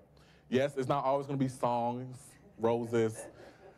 I'm about to say the sun's not always going to be shining in your team. But when you have a community and you have folks who are on the equal page and who one understands and respects where you all want to go, that's what's going to shine through and get you all through those tough times as a team. Somebody's going to drop the ball. Somebody's going to let the team down. But as a leader, you have to give them the grace that you would want if you were to let your team down. And you also have to coach those who are also on your team to be able to do the same thing. Because at the end of the day, we're all students. We're all ready to grow. We're all trying to be the best version of ourselves. We have to give each other the space to be that. Oh, excuse me. And so, there you go. We are playing dueling mode. This type of leadership requires a serious level of humility, right? And so a lot of times it's just, again, for the better, what's best for our teams. How humble are you? Are you a humble person? Do your team feels like you're a humble person, right? And if they do not, you have to really do that self-reflection. We'll talk about how to self-reflect a little later about how do I get there? It doesn't happen overnight, but how do I really work on this on humility for the sake of being a better leader? Value diverse opinions, right? Don't be so quick to gather yourself or bring people on your team who all think alike. The best teams have people who think very differently, and then figure out how to make it all work. Now, it's not always easy to bring people with different opinions together to work together, but if you bring the right mix and you foster that collaboration, it really, really will work in your favor. And you keep the objective in mind, again, not Exactly. about you, not about me, It's about our team. the work, it's about the goal, it's about the organization. As leaders, you're thinking about, it's not you, it's always about your team. So you, the team, and not me, the leader. And so there's a poem that I learned when I was here on campus in my fraternity. It was called I, my, me, mine. These are words that do not rhyme. Us, we, ours together. These are words that last forever. And essentially what that taught us was that no individual brother is more important than the next person. And when we understood that it was us, we, ours together, that was the best way we were going to have the most success in our fraternity, that's when we succeeded. And the same thing is applicable to life and to your teams, and that's how you really set yourself apart as a leader and go far beyond what others expect of you, is when you realize that even no matter what role you have, whether it's a president, vice president, team member, agency lead, account executive, whatever your role is, it's not I, me, mine, mine. These are words that do not rhyme. Us, we, ours together. These are words that last forever. And this was also going to sustain you as an amazing leader. Cultivates a culture of trust. So there's different things that we talked about today that really helps touch that. How do you get folks to trust you? And also develop other leaders, right? So we talked about after you all graduate, who's going to lead the chapter when you leave? Who's going to lead the agency when you leave? So you want to do these type of things so you can cultivate other leaders and help build leadership skills with other folks. This is why I'm asking you all to write and take down as much notes as possible, because you need to share this information with your teams, with your chapters, with your agencies, because again, it means nothing if you all learn and do nothing and not take it out and teach somebody else. Sensitive to people and their life issues, right? And so again, it's that humanity piece. We all go through things. Life happens to all of us. And giving people the space to heal and be able to move forward and to grow from their life incidents. And you are the best encourager to your team. Nobody out encourages you, nobody out motivates you. You are the best person. And you will find that when you do this, your team will follow you better, will serve you better, and you all will make the overall objective much quicker, much happier, and much stronger. So we've talked about team leadership, we've talked about servant leadership. Now I'm going to give you a handout, and I want you to, this is your packet of handouts, by the way, and we want you to turn to... I got your doc. Okay, thank you. You guys will help? Thank you. Oh. Excellent. There you go. Right. Sure we have Well, you enough. talk. Here's I'll some take care more. of it. Okay. Here you go, love. So we want you to go to a handout that looks like this. Okay, I think it might be the third one in your packet. You good? Here you go. Thank you. You got it. Here you go. Yes, thank you. No problem. That's it. You want That's to it. go back here? Yep. This is what it looks like. Leadership values. Okay. Thank you, Jasper. Okay. And so once you get that, you see the question here. Blank is a cornerstone in my approach to leadership. These are all values, right? Personal values. Did you see the leadership handout? It's right there. You've got it, leadership values, yep. So we want you to circle 5 values of your leadership style, right? Blank is a cornerstone in my approach to leadership. These are all leadership values listed on here. So go ahead and circle at least 3 up to 5 leadership values. Did you see? I think it's the third one. Leadership values, it's titled with the blue. Right there. You've got it right there. Yep, that's it. Yep. Thank you. Thank you for getting that.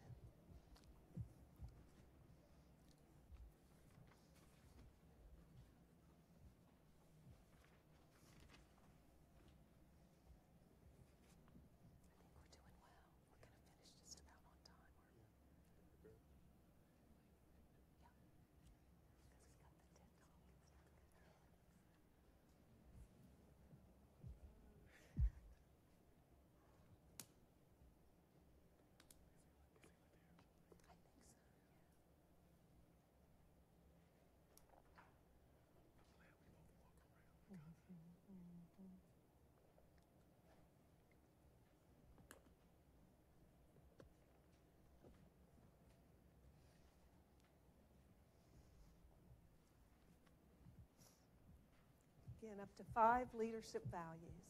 Okay.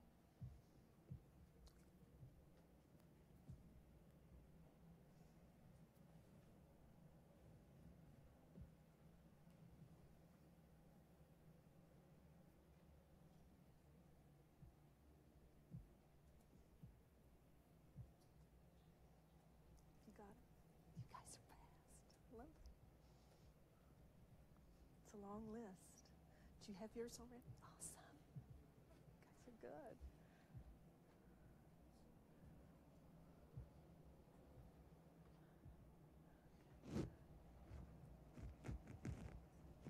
Okay, you got them already? You guys are great. I love it. All right, so now I want you to take 2 of those leadership values, and I want you to list a behavior that demonstrates that value. So how do you walk the talk of your value, right? How do you walk the, what's a behavior that illustrates, demonstrates that leadership value? And we're here to see what you all come up with, too. So by all means, feel free to share, write it down. Yeah. What does that look like?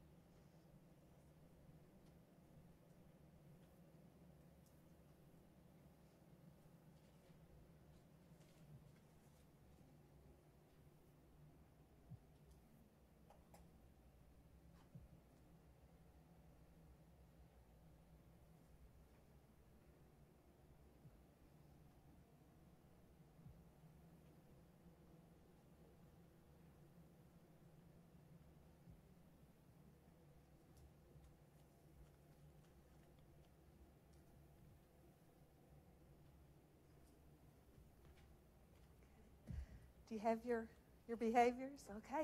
All right, let's hear some of them. What do you have? What are some of your examples? What are some of your values, and then how did you demonstrate that? Yes? I can start with flexibility. When I just recently, since you mentioned the faculty meeting, I used on the strategic vision, used the term hillbilly to get to a certain point.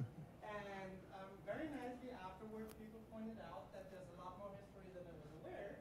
So that was very positive, and I'm listening right now to a book about that's hillbilly elegy, and I'm going to listen to a couple one on the other side, because by now I've been told that is not a good example either.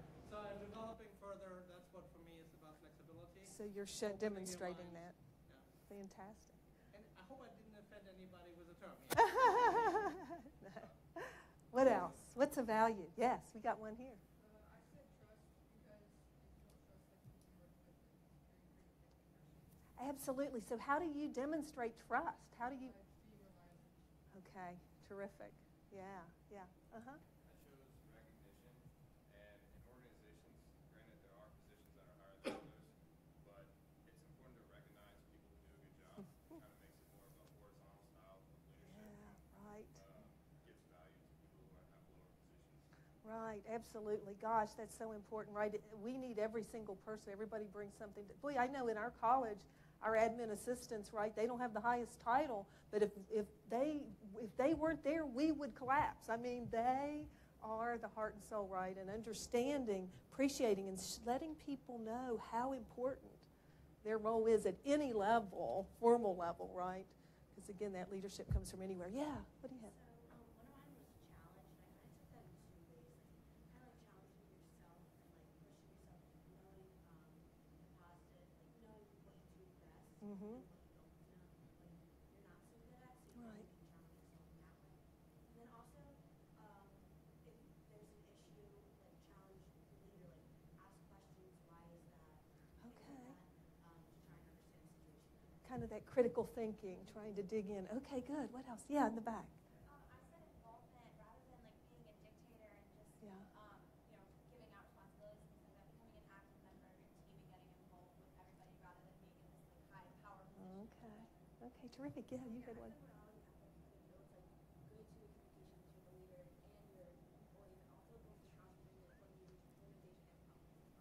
Right, right. So how are you demonstrating that? How are you you're staying true to your values? Okay, excellent. Being that role model, that ethical orientation. I chose cooperation. Mhm. Instead of just cooperating together on one singular idea, I'm also thinking about encouraging others to contribute as initiatives for introverts and people, like you were saying, Yeah. things like that. Just taking that opportunity to give them a chance to talk and their ideas. Okay, terrific. Amazing. Thank you guys for sharing. Any more? You want to share? Yeah, we got in the back. Excellent, good. That's at the bottom. Other values. Other values. Good. Good. Yeah. Yes. Yeah, so important, isn't it? Yeah, thank you for that.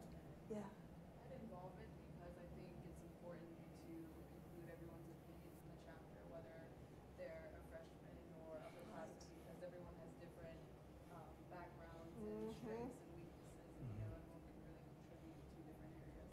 Yeah, and I want to touch on that because I'm really glad you brought that up because involvement is so important because involvement also helps tackle retention of membership.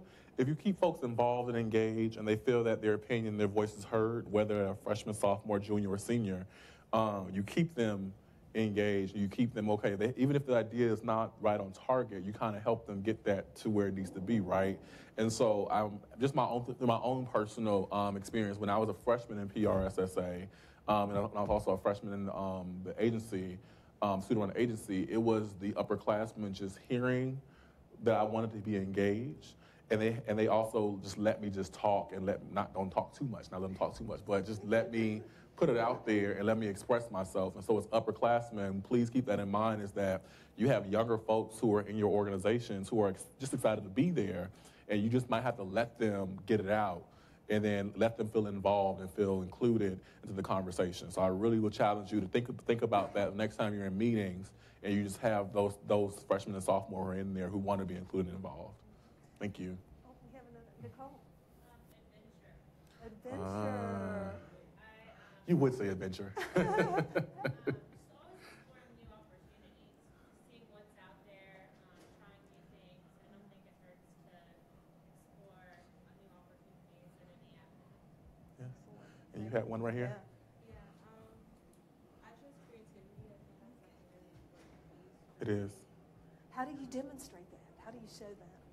Definitely by at least personally asking the right questions and listening to those answers and trying to figure out where you can be flexible and create an environment where people feel that they can be creative and autonomous. Great. I love that. Yeah, giving people the space to just, brainstorm, right? There's no Yeah. right, there's no wrong. Let's just throw stuff out there and play off of each other and then having fun. Yeah, and then Doc, as leaders, we are the maestros of creating that space, right? And so we have to facilitate those different instruments of creativity and make sure they all work together as one big orchestra. And so keep that in mind. Like, make sure asking yourself, how are you fostering a space for your chapters, for your members and your agency members to be creative?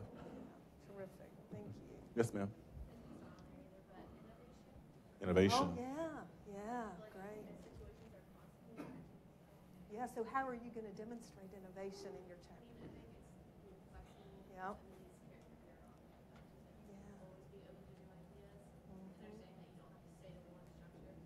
That's right. It's, I think we tend to stay in the kind of the structure and the agenda that we were kind of brought up in the chapter, and this is the way we do it week after week, and, think a bit bigger, think different.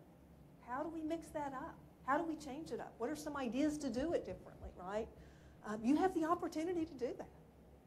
Just because it's something you don't have to stick. That's not the right way to do it. Right. It becomes your way. Those are fantastic. Right. And so the power of self-reflection. As leaders, this is what we do, right? Like, some leaders do it well, some leaders don't do it well, but after this day, I want to make sure we all have the baseline so we can at least start and be able to do this, right?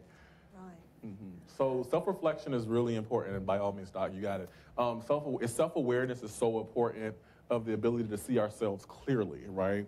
And make sure, a lot of times we do self-reflection, sometimes we're not 100% honest with ourselves. And sometimes we're not totally honest, and sometimes we're too hard on ourselves. So we have to learn how to strike that appropriate balance where we're giving ourselves the room to make mistakes and to grow, but also identifying ourselves, identifying what the opportunities are for our leadership styles and also for our teams. So some of the questions you asked, like how did everything work out? Did it work? If it did not work, what were some of the opportunities for development there? So I often say that I don't say what are the strengths and weaknesses of my team, what are the strengths and the opportunities for development for my team. And so when you're able to put a positive twist on what that is, you then begin to think about not weaknesses but opportunities to help grow and help elevate those who you're leading.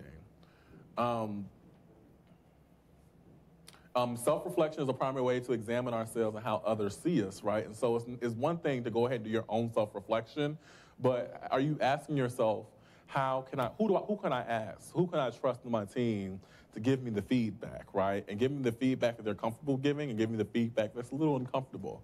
And allowing them the opportunity and the comfort of knowing that whatever feedback they share with you, you're going to take it to heart. I mean, you will not take it to heart. You will take it as something that, is something for you to work on. Because there's many things that we feel we're strong at that we're really weak on. And so, there are opportunities for development. And so being able to identify those and being able to really take time to work on those is what makes us better leaders. Because again, leadership is a journey. Remember that. Leadership is a journey. And the more you know, the more you experience, the more you grow. But you will only grow if you're intentional about your growth. So meaningful self-reflection advances our emotional intelligence. So we talked about self-dynamics, one of the leadership dimensions of leaders around the world, right? Emotional intelligence is not just being able to understand yourself and your emotions and regulate those, but it's also being able to read others, right? That's where that whole listening and the nonverbals and all of that, you've heard about reading a room, right? So being able to adjust your communication style based on the feedback. And that's what we do, right? We put ourselves in the shoes of our target audience, and we say, how can we reach them? How can we resonate with them? So being aware of ourselves and also aware of others and where they are. Now, I'll share something with you. And as Eric said, this is all just data points. Mm-hmm. These are all data points. So you may get some feedback, and you may think, whoa, why in the world would that person think that about me? That's not the way I am. But instead of reacting emotionally, try not to take it personally. This is what I like to think. Mm-hmm. How fascinating. How interesting that person feels that about me, sees me that way. I had no idea, right? So if somebody comes to me and says, gosh, this happened, and I think you da-da-da-da, right? And I'm like, oh, I'm thinking, my goodness, no, that's not what I meant, blah, blah, blah. But I think, wow, oh my gosh, I had no idea. Can you give me an example? Can you tell me more about that, right? So I may not agree with it. I may have my own perspective. It's a data point for you. Now, this is something that's kind of a couple really simple examples of emotional intelligence and data points. Mm-hmm. So, I would go to a restaurant if I were alone, right? And I'm sitting there, and I'd be deep in thought. So I'm sitting at my table, and I'm sitting there. I'm deep in thought. And what started happening is servers would start coming over to me, or the manager would say, ma'am, is everything okay? Right? Because I'm sitting there like this. I'd be like, oh yeah, everything's fine, right? So after this happened a few times, I realized that my nonverbal was like, oh, I'm upset, I'm mad, right, when I was really just deep in thought. So now I temper that, right? If I'm sitting there, I try to temper that. And if I realize I'm doing it, I see the server and I'm like, yeah, just give them a little, things fine, right? Little heads up. Now, this also happened with a student. One of my colleagues was telling me, this student, I'll call her Cheryl, said, Cheryl, every time I would critique her video work, she has her arms crossed, she's sitting in the back, she's glaring at me. And this happened over and over. She said, so I finally went up to her and I said, look, Cheryl, this is to make you better. This is why you're here, is to learn. Yeah, I know. Oh, wow. I didn't do it, I promise. That's okay. Maybe it turns off at the witching hour. I don't know. So she said, Cheryl, you're here to get better, right? This is what it's about. It's not personal, right?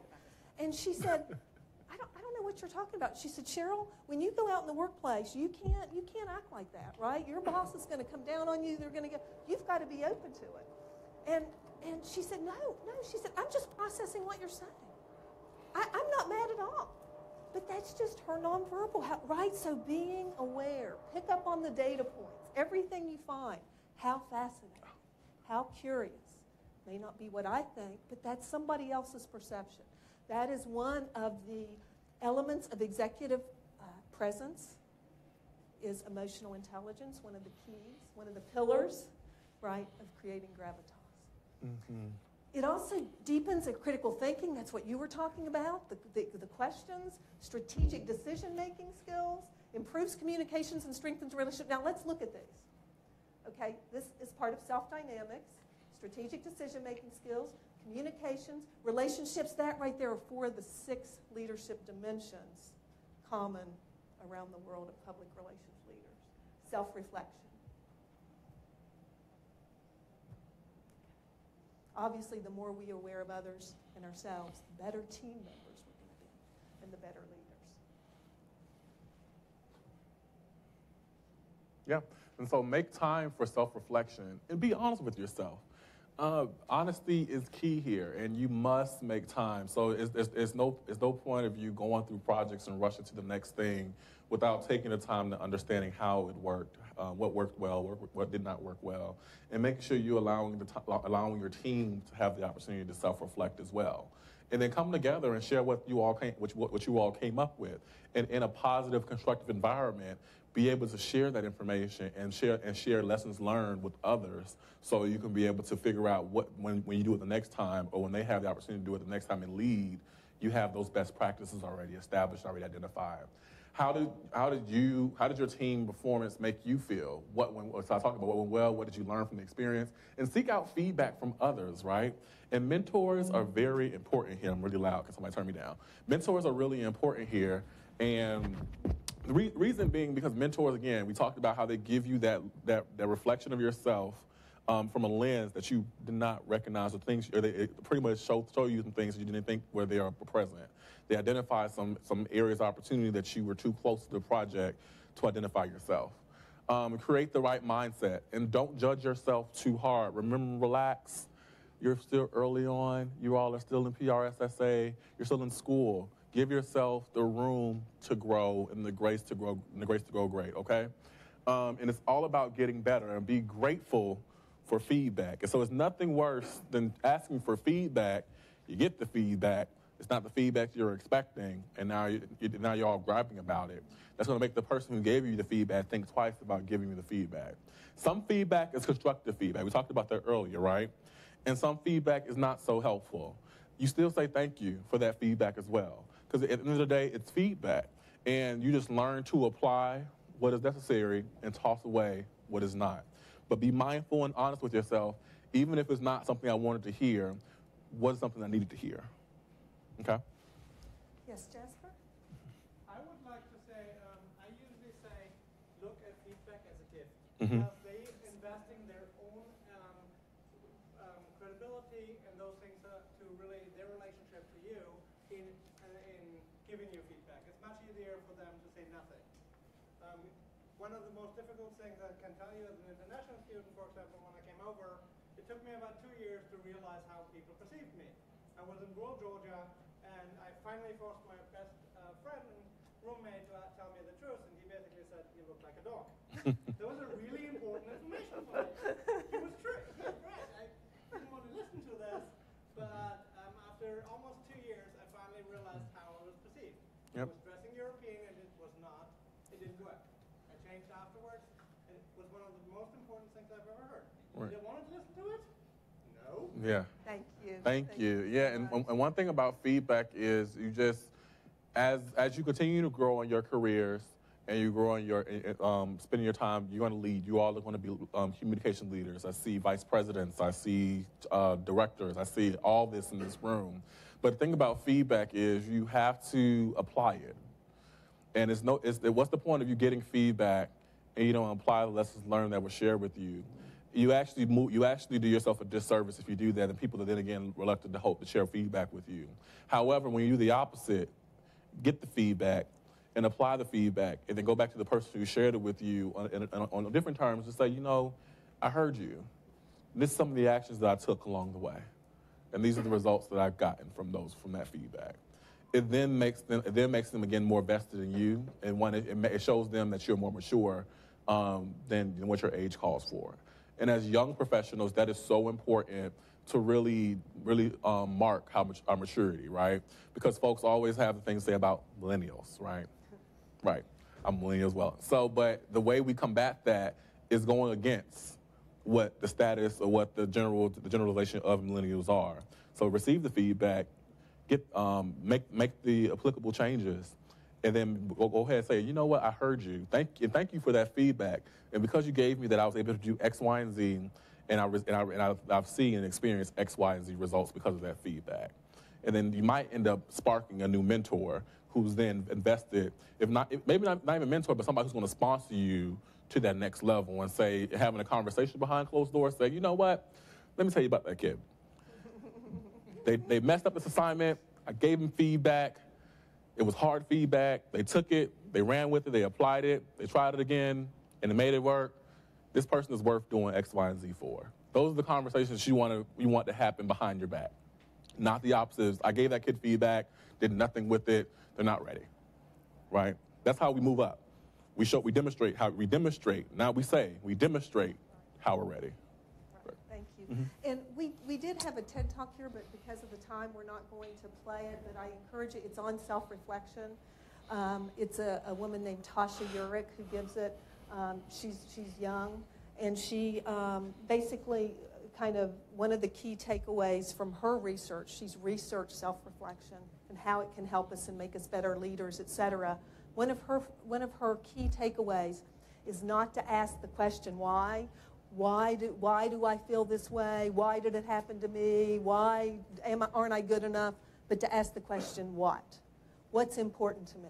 What can I learn from this, right? So when you start to think about, in your self-reflection, the why questions, change it to what, okay? And watch her videos. It's much more, it makes a lot more sense when you hear it from her and her research. And here's some ways that you build genuine, authentic relationships on your teams. Genuine, authentic relationships on your team. I emphasize genuine and authentic because it's been my experience in my short time in this communications world that we get so caught up in PR, we get so caught up in like making connections and trying to figure out how to leverage strengths so we can move ahead. But you move ahead when you generate genuine and authentic relationships, when people know who you are and also know what you can do. And so it is that. And so again, just asking questions, taking the notes, applying the feedback. Listen.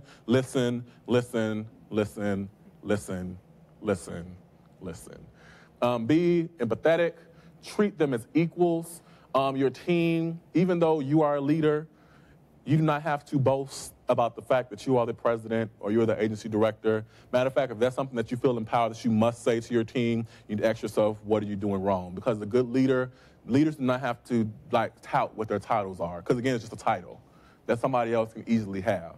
Leaders understand that they're invested in their teams. And if your team sees that investment in them, they will then respect the authority of your office.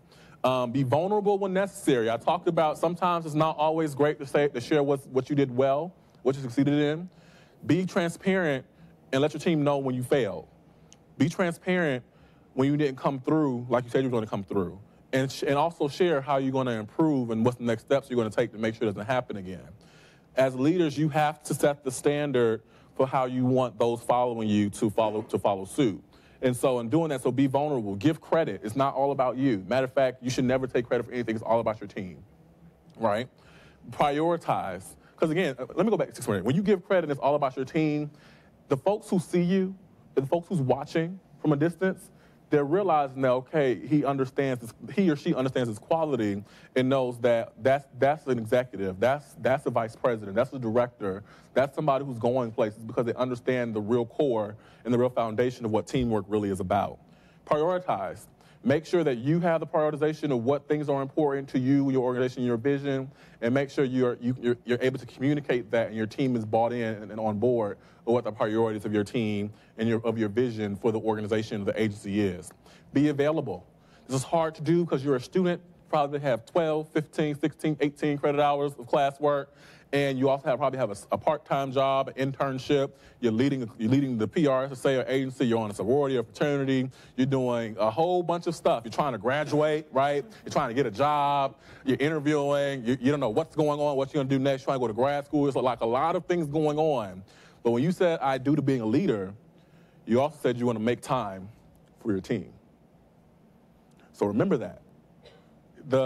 It is great to put it on your resume that you're the president, vice president, director, agency director, whatever for your organization, but it means way more that later on down the line when you have to see that person you were leading in the agency organization, PRSA chapter or whatever, in the career, who's going to remember the way you treated them. Because people always remember the way you make them feel. And so they may be in a position where they're making a decision on hiring you or vouching for you for a role. So always be available to your team members because at the end of the day, it's not about you, it's about your team. And it's okay. I understand it, I get it, I was there, I was stretched thin as well. But one thing about it is I always stress that no matter what was going on, no matter what the time is, I need to be available to my team. And be quite honest, if you build these skill sets now, they're only going to serve you as you continue to move through your career and move up. And then you're going to be known not as the great PRSA president, but the great vice president, the great chief communications officer, the great CEO, the person who we can always depend on, the person who people who are running to be on their team, right? Because that's really how you, people who want to work under you, that's how you show value. That there's something about this young lady and this young man that fosters and attracts incredible talent that makes better work for us long term in the future. So it's not, we're talking about it right now at the level as being a student, but figure out how these leadership lessons are going to apply to you as you move through your careers. Set aside time for one-on-ones and enjoy each person for who they are. You all are young professionals, getting ready to enter the workforce, so enjoy the space. Enjoy the space together. Enjoy the hard work, the late nights, the fundraising events, the writing pitches, the writing press releases, doing coursework together. Be the tightest group of young professionals together. So when you all go off to your different places and your different roles, you always have that resource to lean on to when something goes wrong or something goes well, and you have opportunity to bring somebody else up. Thank you. And so this is our last, really our last slide today. And that is, again, for you to reflect, right? A little bit of self-reflection. So I want you to write down, based on what you've heard, what you've learned, what you've looked at today, what is one thing you're going to start doing in your next team environment? So moving into your next team meeting, work group, whatever it may be, what is one thing from today you're going to start doing? Then what is one thing you're going to stop doing? And what is one thing you're going to continue to do? Something you're already doing that seems to be working well. Start, stop, continue. Yep, I saw that. Fun little picture here.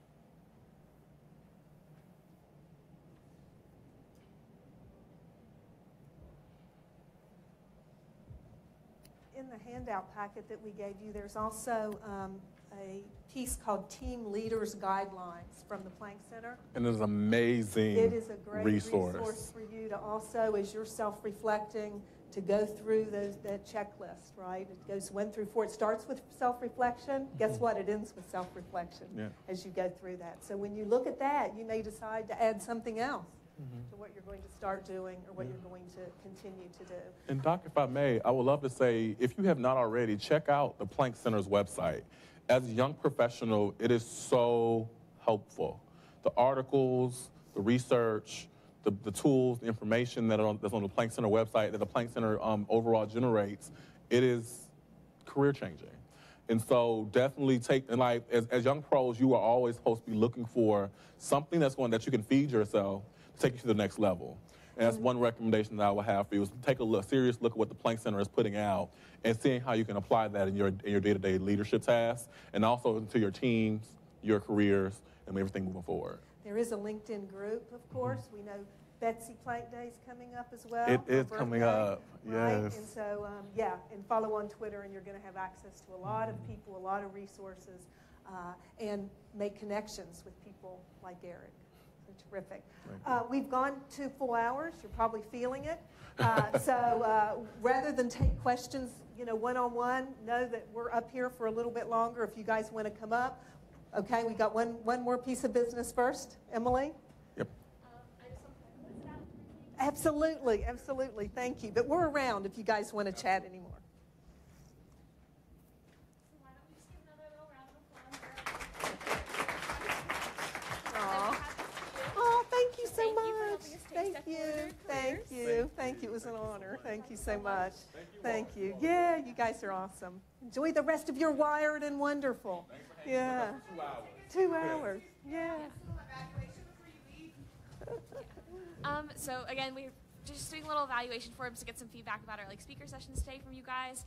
But really, this does conclude our first day. So we want to thank you guys for being here and sharing this time with us. And we're so excited to talk to you guys and everything and meet you a little bit more along the weekend. So feel free to disperse, go back to the hotel. If anyone's looking for dinner and things like that, you can always talk to all of our West Virginia members. We'd love to hang out with you guys. So. And can we take a moment to give a hand for the conference planning committee?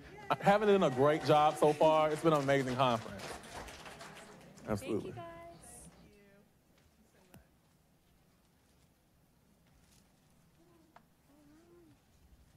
So we got started at 3:15, so I didn't want to go more than 2 hours. I think it was great.